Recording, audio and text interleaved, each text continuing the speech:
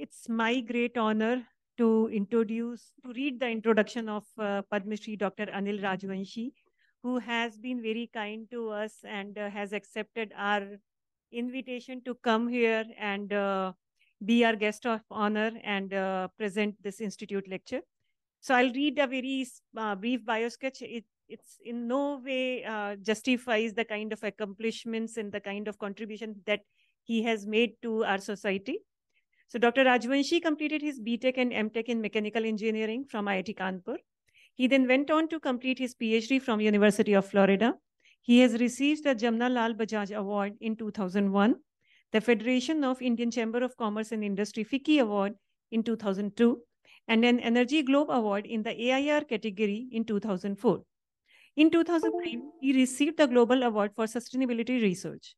In 2014, he became the first Indian to receive the Distinguished Alumnus Award from the University of Florida.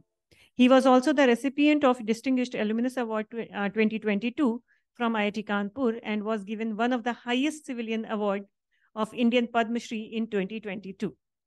He is currently the Director and Honorary Secretary of Nimkar Agriculture Research Institute, NARI, in Fulton.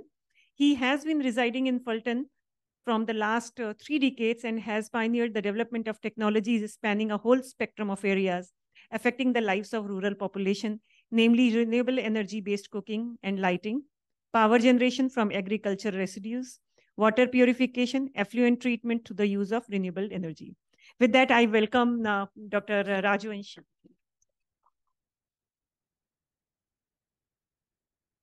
Thank you, Shobha. Good afternoon, ladies and gentlemen. First of all, I would like to thank Shobha, telling her that I am a fossilized human being now. All the work that I will tell you now was done by me in 70s and 80s. Since the last 25 years, I've been more focused on understanding the mind of God and understanding our mind, because I believe that that is the real future and the truth. And so I would like to take your indulgence, because what I will speak is 50 years old work. So without much ado, I'll start. The title of my talk is, in fact, I would like to thank her. And also, I was very impressed that she and Sumit have set up one of the finest water technology center. And I wish that it becomes one of the major center of India for doing water research and development. Now, when she asked me to talk on water, it brought back very good memories. And I looked at things which I did, and I was very surprised to find that there are those things that I attacked at that time. Some of them are still unsolved. And so with the bright students present here, I would like you to again look at it. You are much smarter than I am, and I'm sure that you will do wonderful things by looking the whole issue of water, not only its changes from this, from seawater to fresh water, but how also it can be used in a much more sustainable manner. As she said, I run a small NGO called Nimkar Agriculture Institute. In fact, I don't run it. My wife runs it. She is my boss. In fact, she is the reason why I came to Fulton. I come from Lucknow. So if anything that I have done is because of her. So you should give a clap to her. This institute was started by her father in 1968, another Padma Shri. In fact, I believe that we are the only NGO in India which got 2 Padma Shris.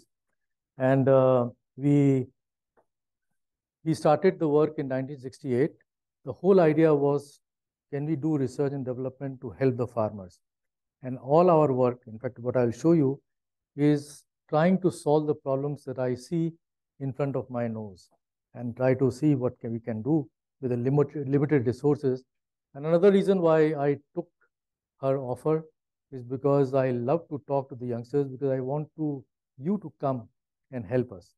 And so this is a very selfish motive of trying to seduce some of the youngsters to come and do internship and help our institute. Okay, where is can I just do it here?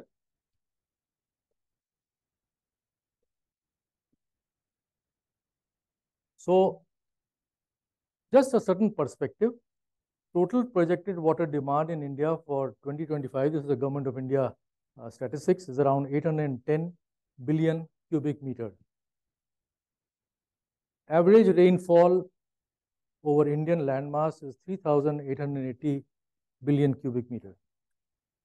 Our water requirements is only 20% of the total rainfall. However, rainfall is uneven and quite at times it does not fall where we need it. Hence, there is a need to develop innovative water management technologies. Anything that we do today is a water vapor management, because the great solar energy has evaporated the water from the sea, and rather than, as I'll tell you, since I was very naive when I went to do my PhD, I focused on desalination, not knowing anything better. So focused on desalination, but later on I realized that that is the wrong end of the spectrum. Sun has already evaporated the water. How to utilize that water where you need it is the greatest challenge. Rainwater harvesting, which is a part of water vapor management. I hope that from here, the water vapor management gets into the vocabulary of the water people. And so this should be the focus. Locally and its judicious use is the only solution to India's water crisis. Against this background, I'll talk about our work and future possibilities. Our work on water technologies, my research journey started in US in 1975 when I went to do my PhD. And we worked on seawater desalination, the use of dyes, the high voltage surfactants to modify air interface systems. In fact, I hope some of the PhDs who are here, when you look very deeply, then you start looking at a lot of things. And I was a maniac in that, and it was very enjoyable. So I took courses in surface physics, surface chemistry, took courses in electromagnetic fields and waves, just to look at what is the surface and how we can modify. And then we also looked at the use of sand, which is a very cheap solar collector for large-scale desalination. And then the very pioneering work that we did in 1980s was the dew condensation. And in all these things, my basic focus was biomimicry. At the time, biomimicry was not the word. People never knew what biomimicry is or was. But I understood right from beginning that the nature has all the answers.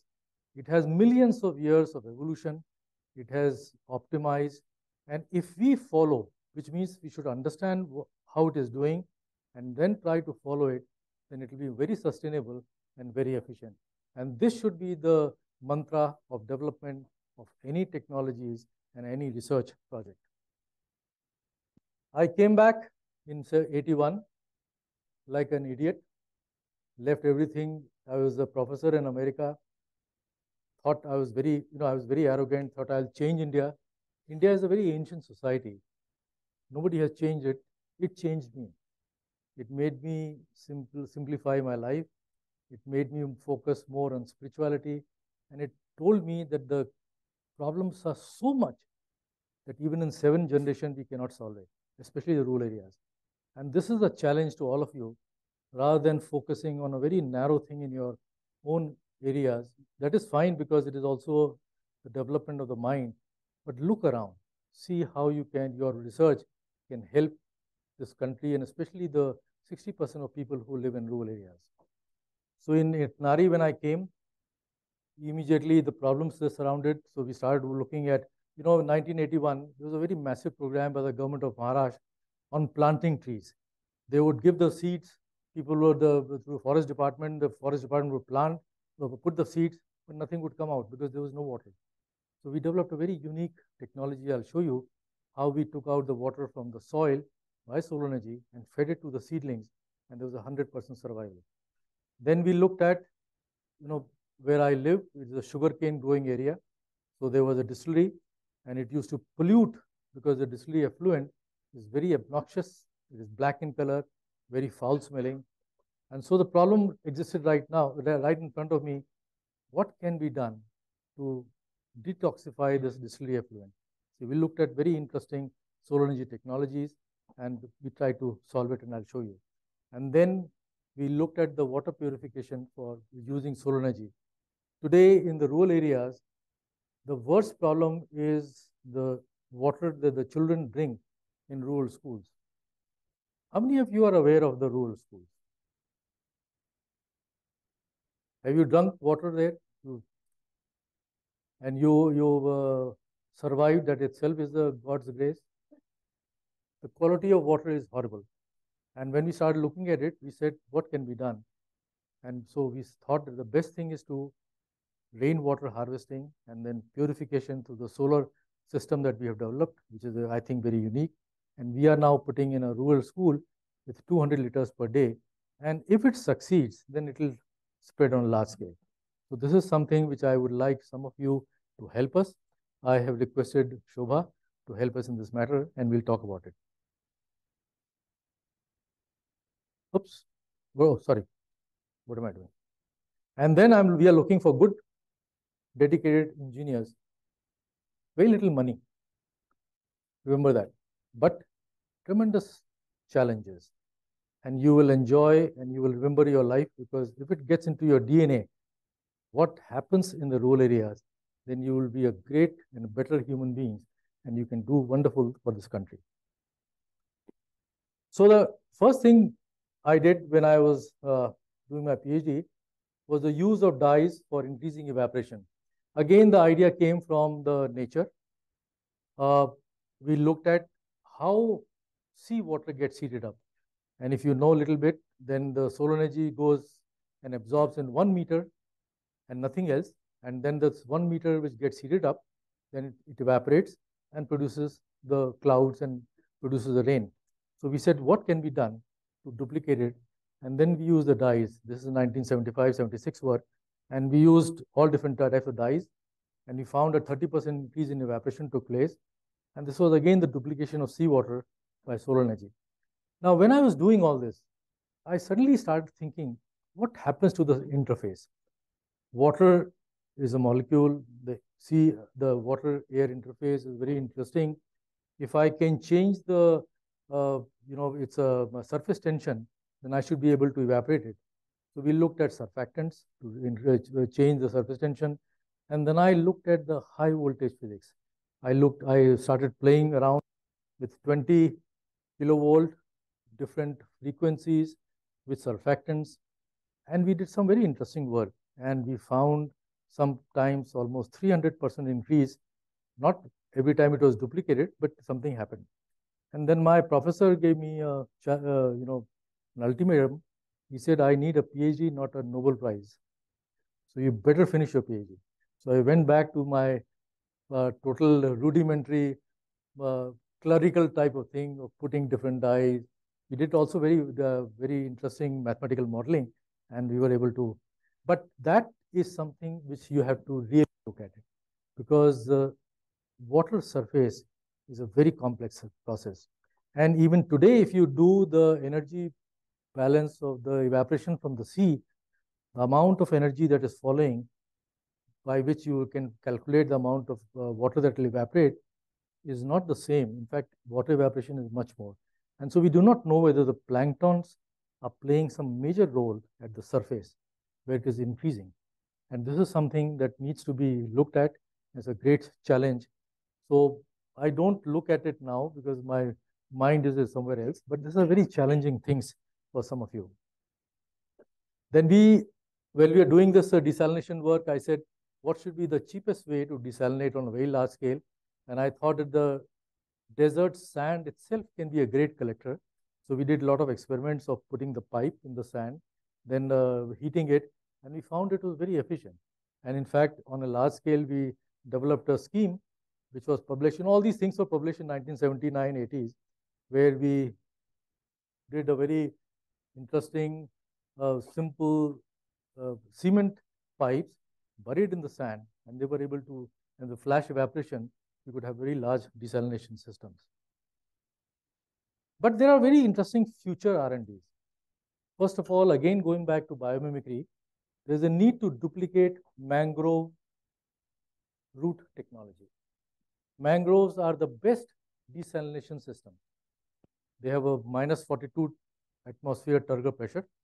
So the water that comes through the root system simply removes all the salt, and then the water comes into the plant.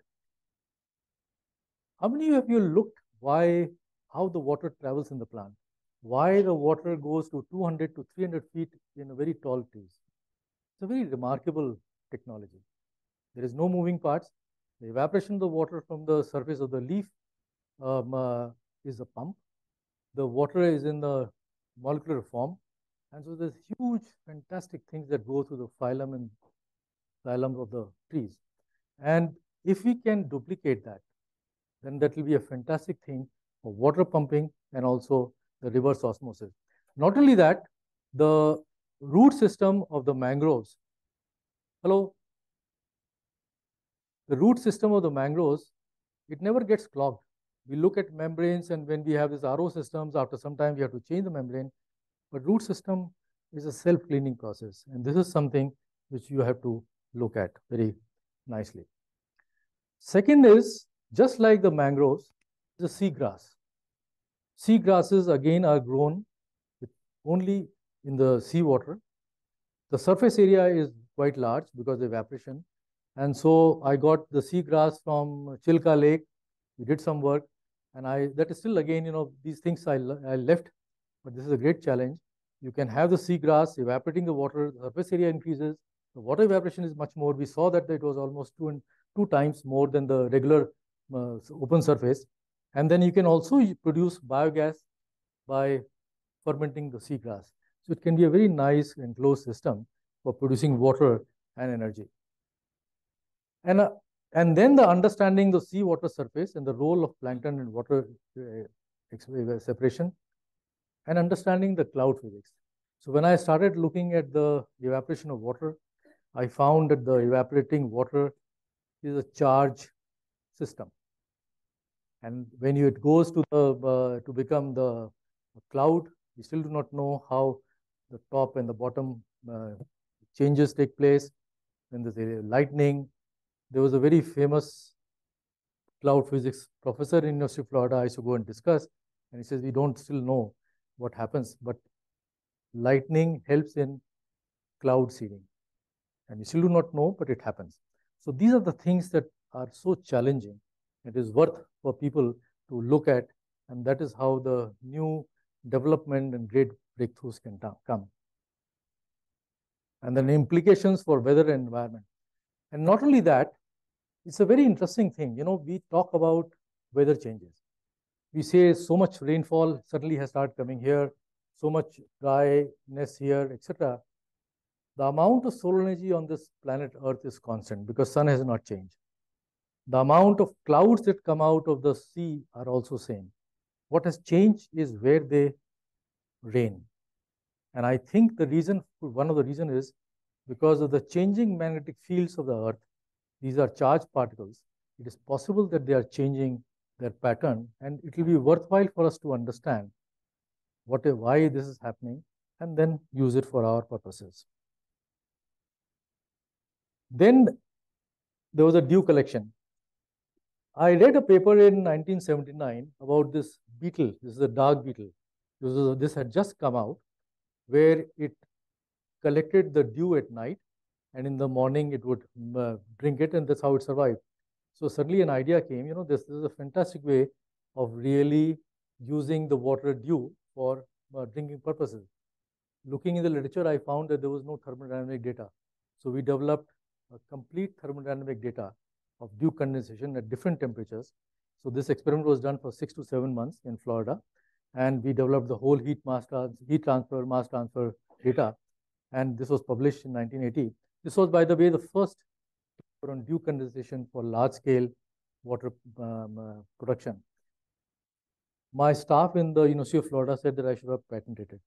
I said it should be available free because, after all, water is free. Nature has evaporated, so why should I patent it? And today is a very multi-billion-dollar industry. People are putting these interesting systems where they condense the dew by small-scale refrigerators, etc. And so this is a very big industry.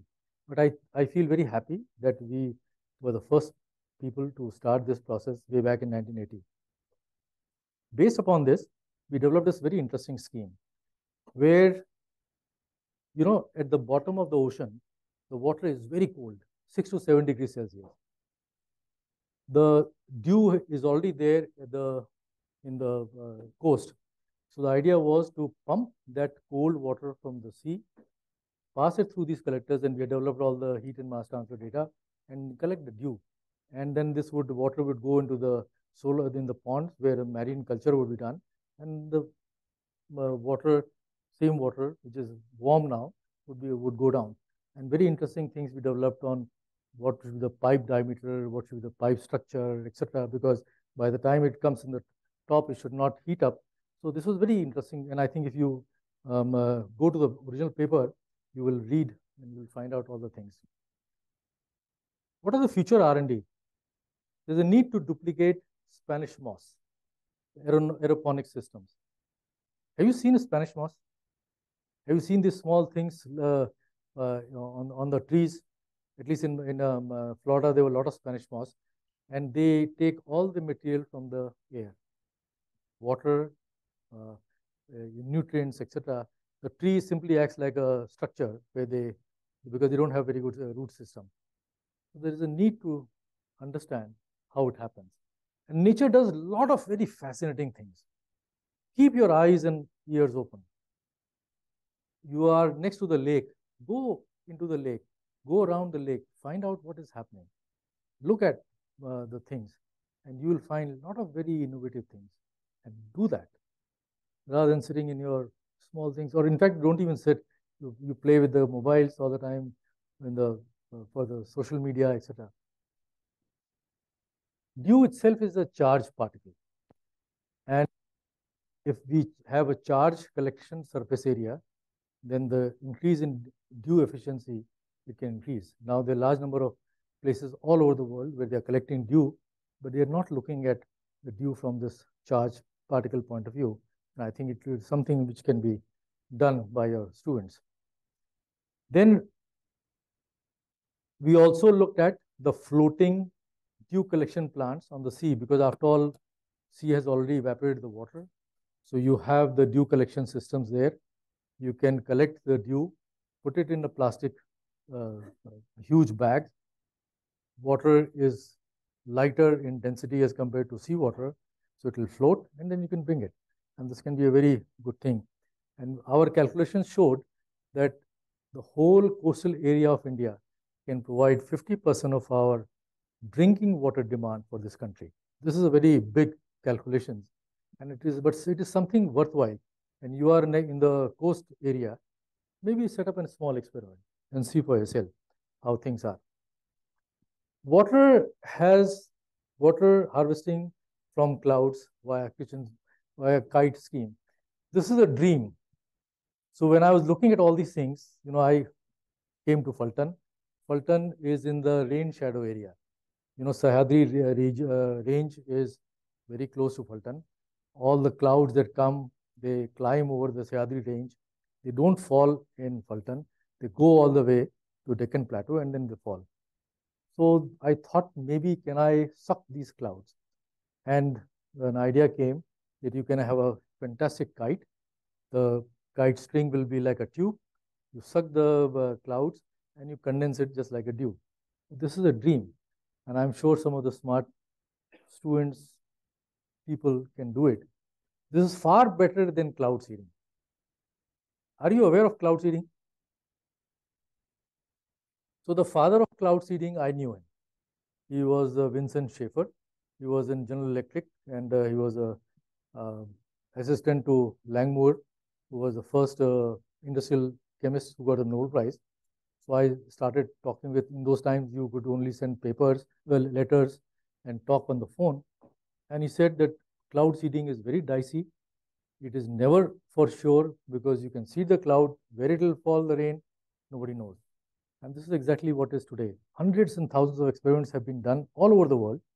And it is a great scheme for the politicians, because you spend money, you send the plane, you put in the particles, where it rains, nobody knows. But the money has been spent. But I think this cloud, from the active harvesting of water from the clouds via the kite scheme, may be something worthwhile. Then this is a very interesting thing that we did. You know, as I said, there was a very large program by the government of Maharashtra for tree plantation, and the trees, the saplings, don't have, the roots are just when they start, they don't have enough energy to suck in the water because water is very deep, so they die. So we developed this very interesting thing in which we dug up a 1 meter by 1 meter pit. We covered with a solar still, and the water which is already in the soil, it is heated by the solar energy, it evaporates and condenses in the glass, and we collect in the bottle. And then we give this water to the seedlings, and it was 100% survival. We did this experiment for many years, and in fact, we developed the whole basis again of the thermodynamic data of heat and mass transfer on how much water you can collect, because people said if you collect it 1 year, it will dry up, but we did it for many years, and the cycle is there because the rainwater comes and etc. So water bound in the soil can be harvested by solar energy. Pit size was so much, and 2 year continuous experiments done in the dry area of Fulton, and average production was around 300 milliliters per day per pit, and 100% seedling survival. We did for many things, Lucina, Prosopis, so many different trees, and it was 100%. Trees did not grow very much, but they survived. In life, is the survival which is the most important thing. The growth comes later on. We gave this technology to NDDB. Kurian came to know about it. So he invited me. He invited me and Nandini. So in 1990, we spent a couple of days with him, and his team had come. And they said that their biggest problem is, they make a lot of salt, NDDB. They have the whole Kutch area. And they said, we don't have enough good drinking water. So they use this to put over the water table is very high, but it's all salty. They put this type of thing, and they collected water. And so it was very useful. I do not know what happened later on. And this was published in Solar Energy Journal 1990, and some of you can read it. Then again, since this distillery is very close to our house, which used to pollute the whole at night, it would be horrible to sleep with this pollution. So we said, what can be done to detoxify this distillery waste? And I was working in solar energy, so I said, let's look at it. We had already been in correspondence, this is 1990s, and people had just started looking at titanium dioxide as a photocatalyst. So we said, we'll do it. We did a lot of experiments in titanium dioxide and so many other things, and we did not find anything to do with titanium dioxide. 15 liters of effluent is generated per liter of ethanol produced. A very huge amount. It's absolutely black, foul smelling, very high in biological and chemical oxygen demand. So a 200 liters per day pilot plant was set up in our institute in 2000. And we found that magnesium oxide acted as a photocatalyst. People were very surprised. I was very surprised because, by the time I had gotten enough knowledge about what the photocatalyst does, and I could not explain, though there were certain things that we could do with the solid state physics, but magnesium oxide did wonderful things.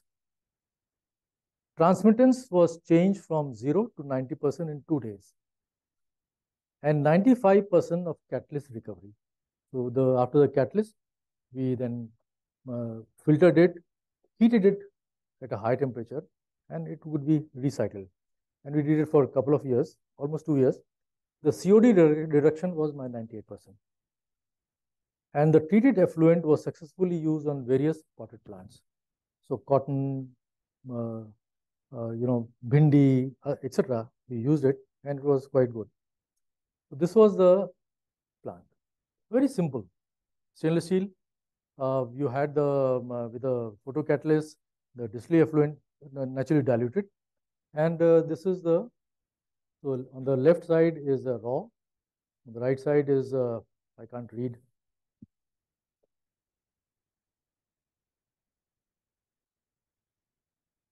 So it's a solar treated, then after 2 days, and then when you filter out the photocatalyst, it becomes quite clear. Not completely clear, but quite clear. So I called the distillery effluent people. They immediately did the calculation. They said it's no good for us. So I said, why is this? It's too costly. In any way, they were putting the dirty water in the canal without any problem because there was nobody to question them. Now there are more stringent laws, but at the time they were not interested. So 2, 3 distillery people we discussed, and finally it didn't take up. I'm sure now with more stringent laws, somebody can take it, the people can take it. Then when we started looking at schools, we saw the rainwater harvesting, because see what happens that if you take the water from the ground, there are so many salts, there are so many other things, and that is something which we cannot take care of in our system.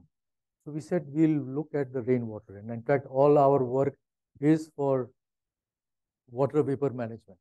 So if we have the rainwater and then we treat it to make it completely clean and drinkable, then what is wrong with that? Yes, there is a cost involved in the rainwater harvesting, the tanks and etc. But with this, all this Jal mission and etc., it can be taken care of. So we developed this technology where the rain, there's a small hut in our institute where the rainwater comes, then it is collected in the tank, then it is another tank. The rainwater has color because the tannins, the leaves, etc., which fall on the roof, they take the color from that. So we have developed a very simple low-cost filter, and that has been working for almost now 2 months, and the color is completely transparent. We want to see how long it will, and it's very low cost, and we can just remove and put it together. And from there, it goes to our solar purifier. So this is the system.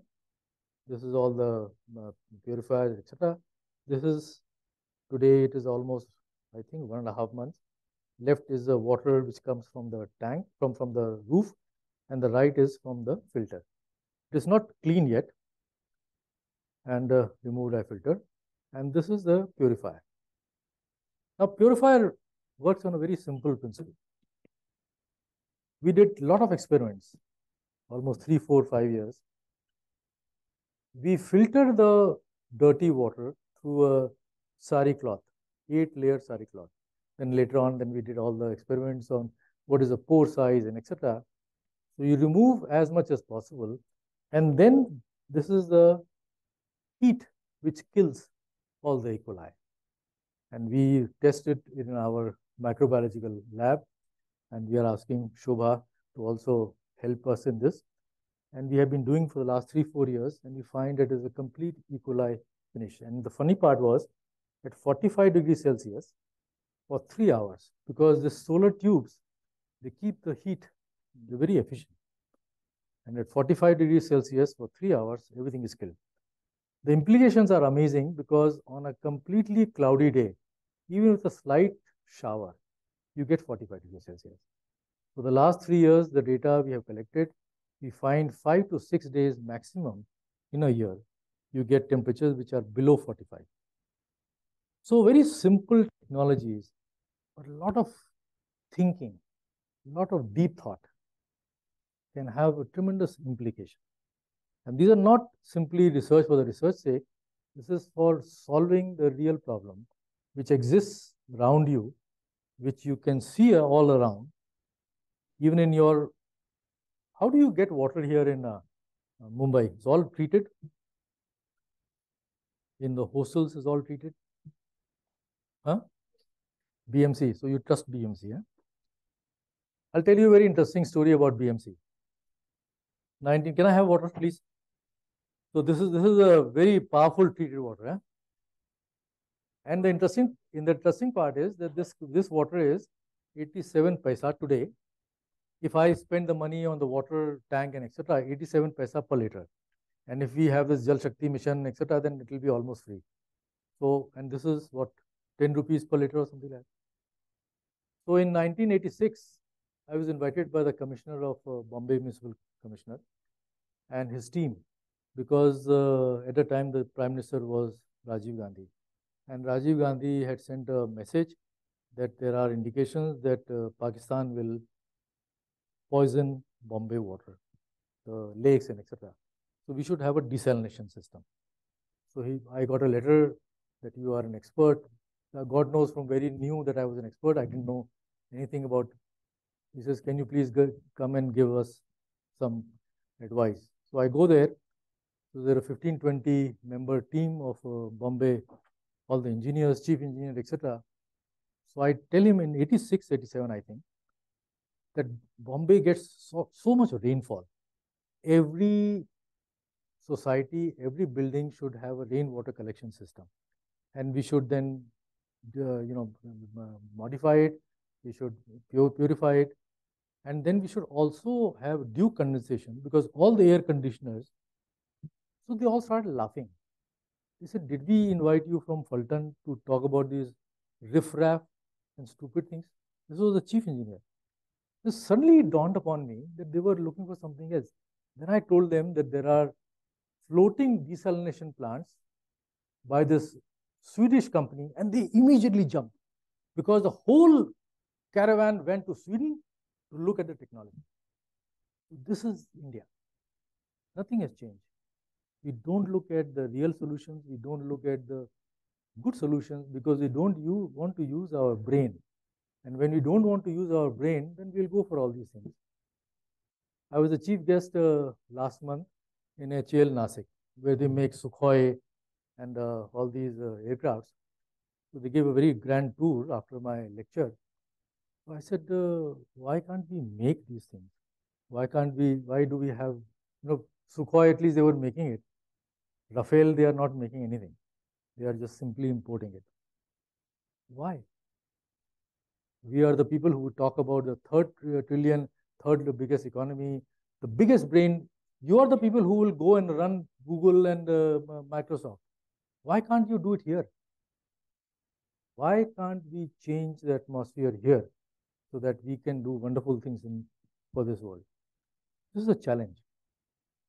So get out of your comfort zone, look at the technologies, look at things, and let's change the world.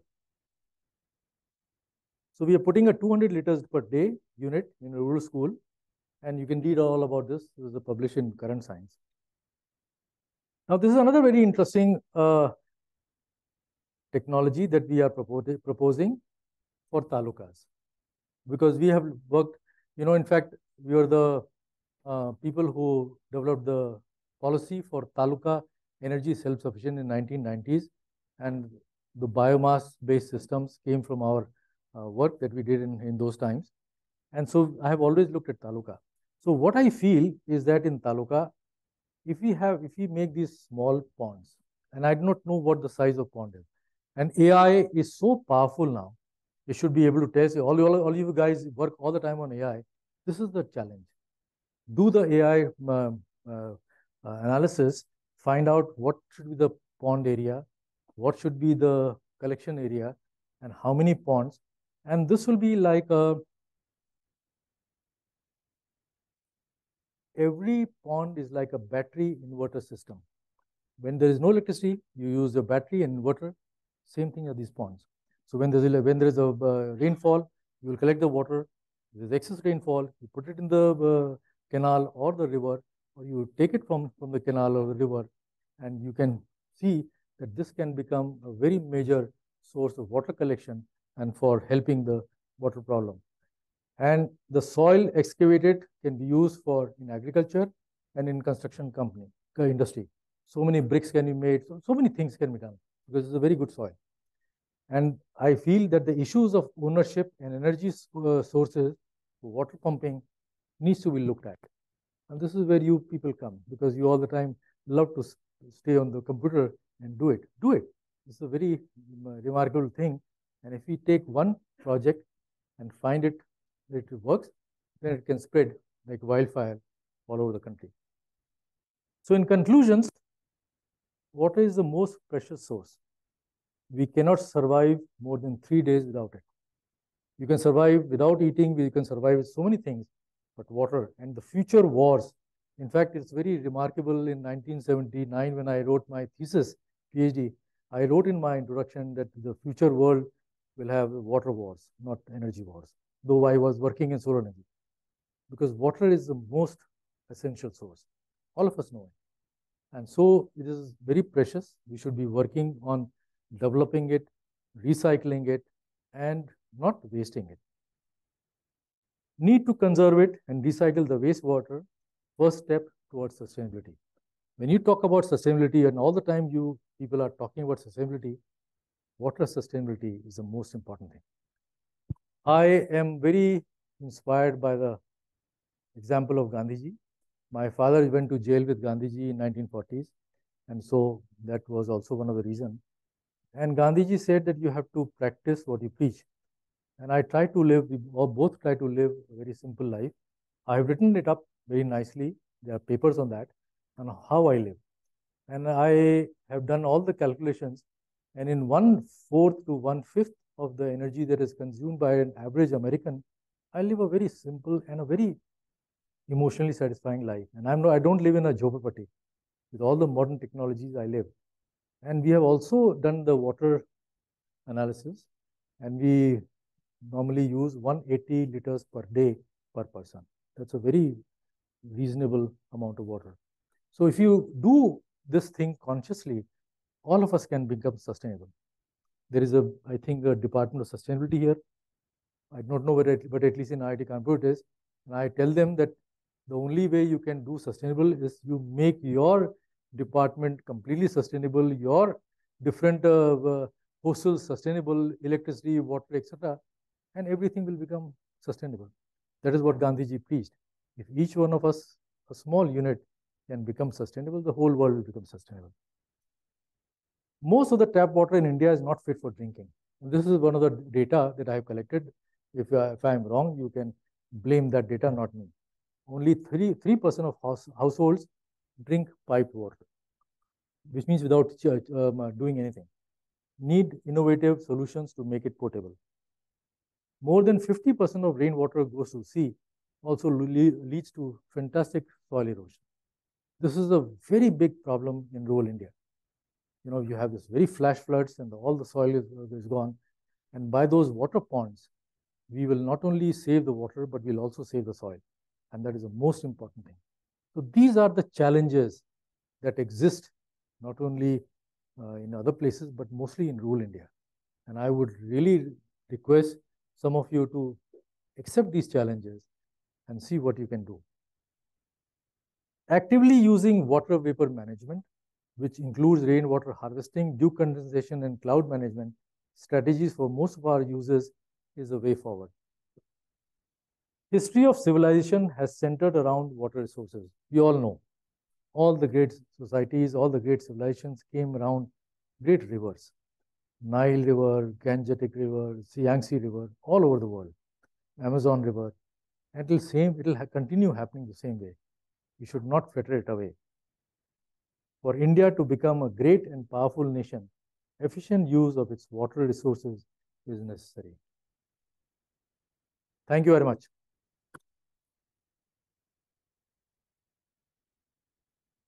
These are all the URLs. You can read about very innovative work that we did in. By the way, I take great pride. I'm the inventor of the electric rickshaw that you see all over the country. It was done in 1995. And now people look at all these things. And at the time when we did, again, the idea was to these are the type of things that we did. Problems, try to solve them.